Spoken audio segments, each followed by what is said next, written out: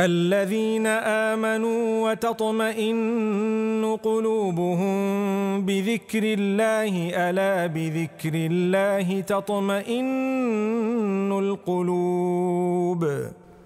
Assalamu alaikum wa rahmatullahi wa barakatuh.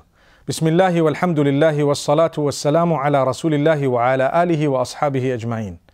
My brothers and sisters, in order to achieve contentment, there are certain things we should not be doing.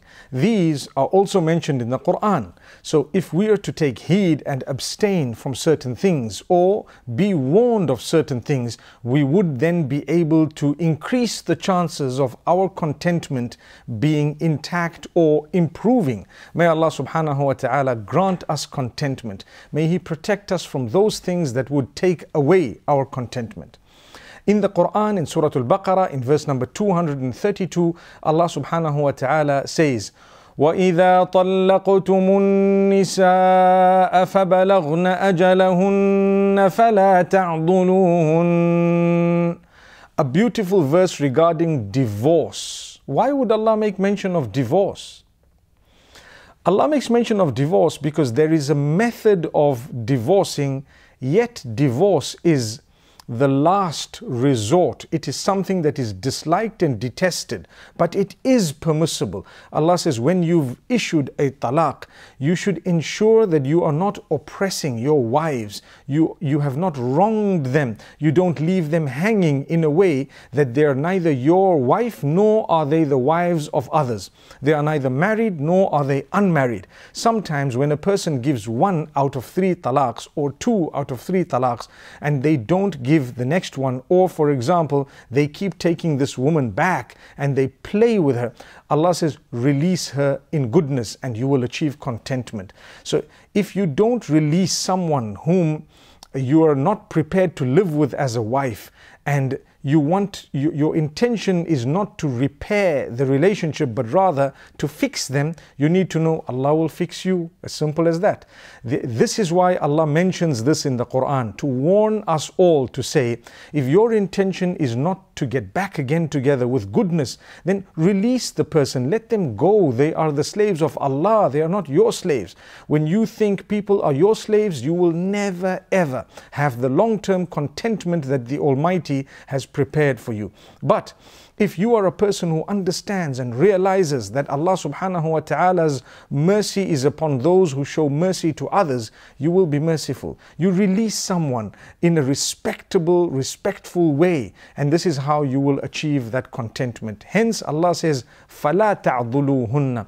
Don't block them. Don't block them. That's one. Secondly, the parents of the children or the girls, Allah says, if your child would like to marry someone, don't block them. Even if they would like to return to someone they were previously married to, let it happen. Have a big heart. These are adults. They know what's better for them. Sometimes we are more stubborn than the principals. We are more stubborn than the people involved in the problem primarily. So it becomes a big issue. If you want contentment, ask yourself, if Allah has allowed this, who am I to disallow it? And in that way, you will be able to achieve lots of contentment.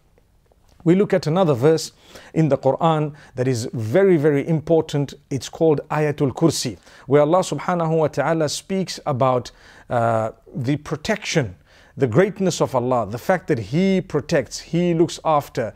This verse, if it is repeated in its recitation every morning and evening and after every prayer, Allah subhanahu wa ta'ala will definitely grant us protection from the devil. Hence the contentment comes in. May Allah subhanahu wa ta'ala grant us from that contentment.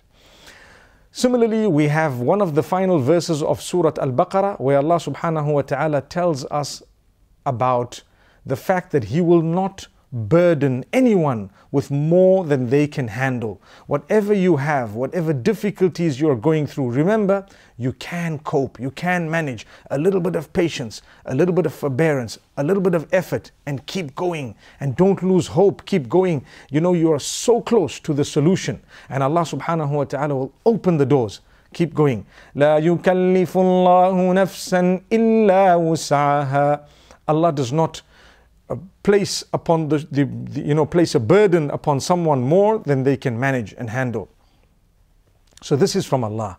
Don't ever think that the problems you have broken you. They haven't. You have the strength. Ask Allah for more strength, greater strength. Keep going and your problem will be resolved. Have hope in the mercy of Allah. People have struggled for 5 years, 10 years, and then the problem has suddenly disappeared. People have struggled for longer and then they have come out of it victorious. Remember, Allah subhanahu wa ta'ala will do that too. Then we have a very interesting verse just before that verse, also in Surah Al-Baqarah, where Allah subhanahu wa ta'ala says in verse number 285, يا أيها الذين آمنوا إذا تداينتم بدين إلى أجل مسمى فاكتبوه. The importance of writing down things when you owe someone money, or you who believe, when you have taken money for a period of time from someone, the borrowing, the lending, write it down. Make sure you witness it so that, subhanallah, we're saying you achieve contentment. Everything is in order. It's all written down. You might die, something might happen, there might be denial, there might be forgetfulness, there might be whatever there may be. If you have not written things down, you are the one to blame. It can be your brother, it can be your father, it can be anyone, your son, whoever it may be. Write it down. If there are any owings, any dealings, write it down. Sign it. Make sure you have a record of it. Make sure there are witnesses who've witnessed it. That is when you will achieve contentment. People have lost sleep. They've lost relations. They've lost their health. They've lost their wealth because they haven't written things down. Look at how blessed the Almighty is. How merciful He is. He's actually teaching us to write things down so that we don't lose sleep, so that tomorrow we're not in trouble. May Allah subhanahu wa ta'ala grant us a deep understanding. We take this for granted, but I promise you, you want contentment? Write things down. Learn to strike the agreements, write them down. May Allah subhanahu wa ta'ala bless us. And may Allah subhanahu wa ta'ala grant us a good understanding. The next surah is Surah Al Imran. Surah Al Imran, Allah subhanahu wa ta'ala speaks about so many things, and we're only going to pick a few little points by the will of Allah subhanahu wa ta'ala. Allah subhanahu wa ta'ala speaks about the importance of silence. Subhanallah. You know, the words we utter, we are the kings. We are in control of the words we utter. The minute we've uttered them, they are in control of us. Remember that. Before you utter a word, you are in control of the word. The minute you utter that word, the word becomes in control of you.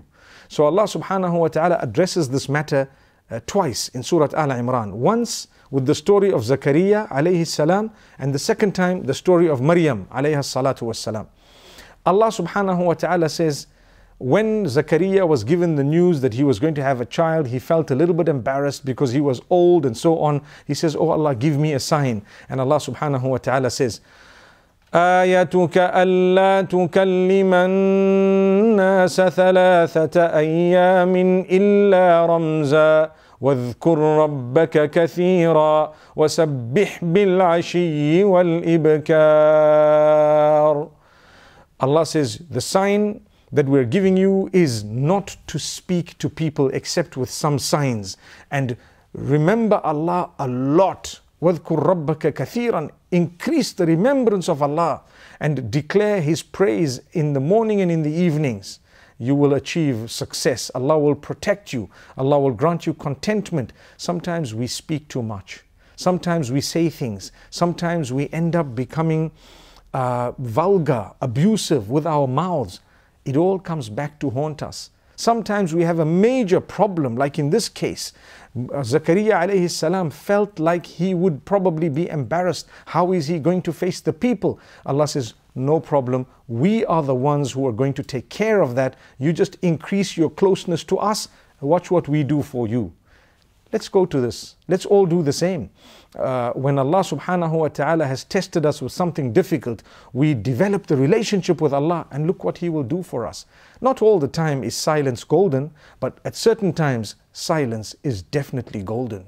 May Allah subhanahu wa ta'ala grant us ease. So my brothers and sisters, here is another point of contentment. Watch your mouth, watch your tongue, number one. Number two, develop your closeness to Allah by declaring His praise a lot and by remembering Him often, and you will see how Allah will calm you down. Allah subhanahu wa ta'ala will definitely give you the calmness.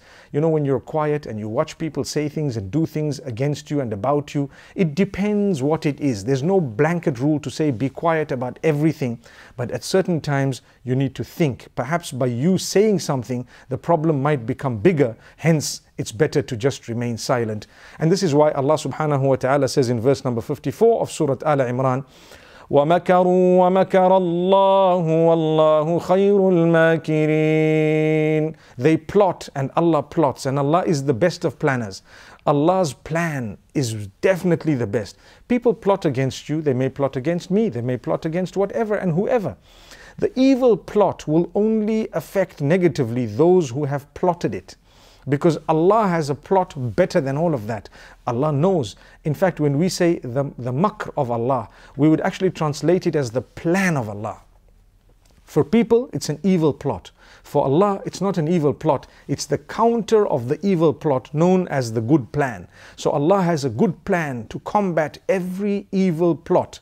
You just have to bear patience and take heed. The next time someone does something to plan your downfall, smile, because your downfall or your success is solely in the hands of Allah. It's not in their hands. Allah has not kept your bread and your butter in the hands of someone else, but Allah has guaranteed that He will grant it to you. You know, elevation and izzah comes from Allah. The downfall of a person comes from Allah and from themselves as well, in the sense that if they were to do something silly, they are to blame. May Allah subhanahu wa ta'ala grant us all protection. What we've said today is absolutely important. Short words, you take lesson from what we've said, and I promise you, you will achieve a lot of contentment, my brothers and sisters. May Allah subhanahu wa ta'ala grant us the ability to take heed, and may Allah subhanahu wa ta'ala open our doors. أقول قولي هذا وصلى الله وسلم وبارك على نبينا محمد والسلام عليكم ورحمة الله وبركاته. الذين آمنوا وتطمئن قلوبهم بذكر الله ألا بذكر الله تطمئن القلوب.